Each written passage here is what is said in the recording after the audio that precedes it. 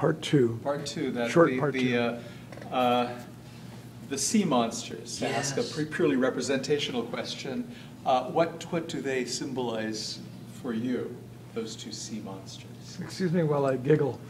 But for years, ever since my very first presentation, which was at this campus Christian ministry that near the UW campus that he was director of at the time, I've always thrown questions about the wings and the wings works, and I'll ask about the sea monsters back at the audience. Yes. You're the audience. Right. You're the audience. Does it mean? What do you think the sea monsters? Why might I have done them? Yeah, well, I mean, obviously what's represented here in the core of it, as you say, is could be like a coffin, could be like a, you know, this is obviously a representation of the detritus of humanity in the wake of the Holocaust, and then these monsters maybe are the deep motivations for the war and the hatred and the Holocaust itself. I don't know. That's an interesting interpretation. It is. Brooke? Akiva, you have resisted, wonderfully, you have resisted answering that kind of question for many years. Well, I actually do answer them on equation, and I wrote an unpublished op-ed called "Why Jewish Angels," which I'll put on the new website. This will give me a reminder to look for it. I'm looking forward to that. Because I wrote it back around 1990, low battery. Low battery. I wrote it in response to critical questions addressed to me by one or two Jewish people at the time. They're saying, why you have angels? Angels are Christian iconographic. Yes. And I completely refuted that notion. Christian interpretations and visual depictions of angels grow out of Judaic. They do indeed. And I have all kinds of literary and other sources to back that up. They're prominent in Torah, and they're prominent in apocryphal work, and so absolutely But true. I will say this, being an adult audience as opposed to an audience, let's say, with second graders, the sea monsters, in particular, I did two drawings in early 2017 about the sailing ship St. Louis, and one's called the Sea Monsters in the Sailing Ship St. Louis. You've actually seen that. Another one's called the Sea Beasties in the Sailing Ship St. Louis. And I did them with all the anti-immigration attacks going on in the United States with the Republicans and counterparts in Europe and Britain and so on. Yes. I wanted to do something that's pro-immigration, visually addressing this type of bigotry, which I could use in teaching young children.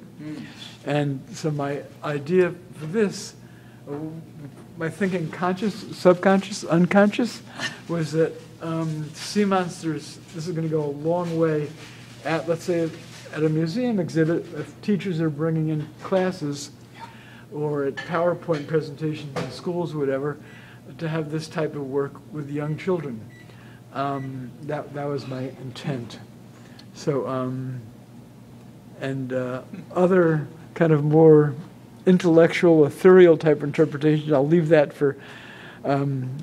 There's no wrong way to start, right? Right, there's no wrong answer. Yeah, and Tom, I'm so glad you asked the question. Something about the way you asked it, and it's making me look at these two figures. They're the largest figures in the work, and in the mosaic part of in the it. mosaic part, yeah. Well, but I mean, okay. it frames the subject. they go from top to bottom, Right. Yeah. within the wooden and metal frame. This is something I've noticed as a regular theme, motif in your work, is that a framing, that everything, it's not just that there's a frame around the work, it's that that the frame is incorporated into the work. Yes. It's part of the work, and so. And there are frames within frames. Yeah, frames within frames as Good well. job. Yeah, and so I see that the frame itself is commenting on what's being framed, and what's being framed is commenting on the frame within it going on. So I mean that's what I'm seeing here, and so this is unavoidably for a person who's thinking about the deeper meaning of things, unavoidably comments on what's inside the frame in the center, the central subject.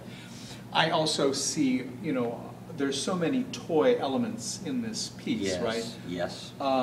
Good. Things like the dice and things like the fishy and the horsey and the thing, you know, the That's little right. things. That's right. I in the can't picture. resist having a wild Wild gefilte gefilte fish. fish. I love the wild gefilte. That's right. It's there. other birds here and there will And will there appear. are often yeah. birds in your work. The drum.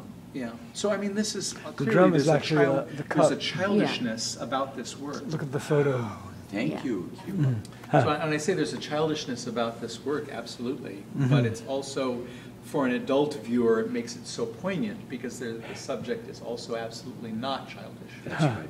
Huh. Thank you all very much. You're hired, by the way, to write an article. I'm glad.